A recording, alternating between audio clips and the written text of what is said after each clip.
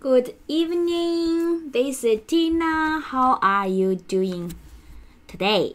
Okay. Regular ask. You don't need to answer. So we are gonna do an exercise, and which is to mock a user to the request object. The reason we are doing this one is, do you remember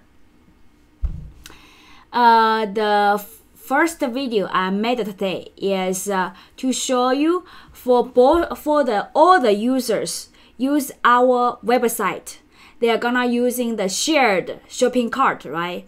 Because shopping cart is stored in the memory and is not associated to the user. And since for our website we haven't talked about the login or log out, right? And so we are gonna do is I'm gonna mock a user in the request object, and which pretend when I click add to the shopping cart, add product to shopping cart, it's all add to this particular user. Okay, and later on, once we know how to do authentication, authorization, then we are gonna using the user, which is authenticated user. Okay, and for this exercise, we are gonna using some fake user, not real user in the database, but actually it's not. But all the products will add to that particular user. Okay. Kind of like a mock, okay? And first thing I want to show you is here we have a deprecation warning, right? To fix that, you add this one, add this configuration, then it's gonna be ignored. This is caused by the upgrades on the Mongoose and cause this issue, okay? We just ignore it now.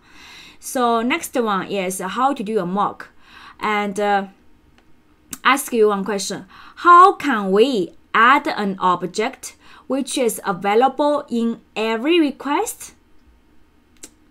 We using this one, right? We using here. Before going to all the routes, what we're gonna do here is we're using this one, app.use. Okay, app.use will have a middleware, right? Request the response. Next, first thing we're gonna do is here. Okay, we're gonna do is make sure you call the next. Otherwise, when you have a request comes, it's all stop here. Make sure it pass to next middleware. Okay, and what we're gonna do here is here. Suppose we are gonna mock, right? The user I'm choosing. Let's how about this one, Tina. This one. Okay, I'm gonna do is we pretending we are gonna fetch this user based on the user ID, then we add into our model. Okay, how to do that? Oh, sorry, not here. Sorry. Okay, here we are using user.find, but here we don't have user. Here we want to get is using user this model, then we can have a find by ID method, right? So first we will go to user, okay, equals require, which is model slash user. Okay, and here we're gonna do is user dot find by ID. Okay, what's the ID? We're gonna using the one we copy from the database. Okay, you can using any one of them. And we are just pretending for current website, okay, all the products gonna add to this user. Okay, and when we learn authentication, then we will change this part to be to not be hard coded value, okay, in the later lesson, because now we have no way. Okay, we must have a user first. And once it find, we will resolve. Okay, resolve will give you the user. Okay, user in DB. Okay, let's make this name. Okay, and then we are gonna do like this, and here we give a catch and an arrow, and console.log arrow. Okay. And let me make it to be like this, so looks nicer. Okay, so what we're gonna do here, okay, we're gonna do is request.user equals user in DB. So what is this one doing? This one doing is, so when a request comes, it's gonna go to this middleware, and then it's gonna handle by other routers, right? So this one doing is, I query based on this this user ID, I query to get a user object, which is whatever we get from the database. So like this one, card is empty, right? And the email, password, we get everything from database, and we sign to the request object. And because this middleware is running for every request, so for all the requests in our router, here, all the route here, and all the route here, and all the route here, you can get the user object. Let me demo you one thing, okay? Suppose we go to the shop. Shop gonna call get products, right? Here, if you want to get this user object, you can go is just call request dot user. Let's using console.log request.user. Okay, and you can get it exactly stored in the database, the user info.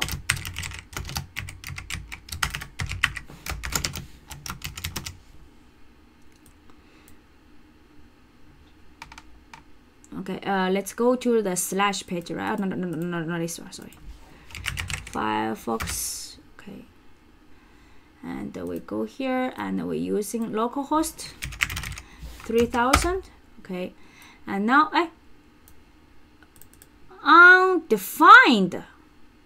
Why is undefined? Okay, let's take a look at app.js. It is say undefined, which surprised me.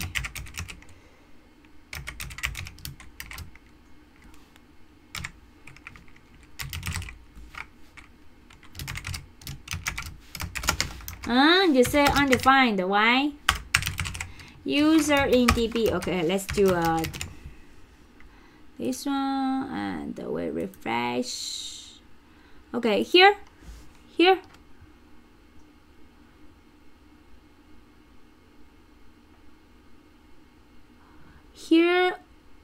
has user in DB. See, take a look at this one here. I know why. Because this one is what? This part is asynchronous code, right? Asynchronous code. So when it go to this call back, which is this middleware, it will call next first. After call next, then this part is being resolved. Okay, so what we need to do is here. We put it here. Okay, makes sense. Okay, now let's refresh. You will see both has values. Now take a look at. Good. Okay, so here user in DB, I have this information, and user info, which is in our shop. Okay, here we also has all the informations. Okay, and the shopping cart, everything is empty now. Okay, did you get the what we are doing now? If I put this information in get a product detail, you will still get the information like a product detail. Because for every request, okay, it will go to our data middleware. So here, suppose I go to product detail. See here? You will see get a product detail, user information. See here. So every request you can get this user. Okay, that's what we are trying to do now. Okay, and to how to access, we just using request.user. And what we did here. What we did here is just make sure for every request, okay, it's gonna have a user object on the request object, the user object on the request object. Okay, so the next video we're gonna do add to shopping cart, because add to shopping cart we have to get the user object. Okay, and by doing this, we make sure for every request we can get a user object. Okay. That's it for this video. Thank you for watching, and see you. Bye bye.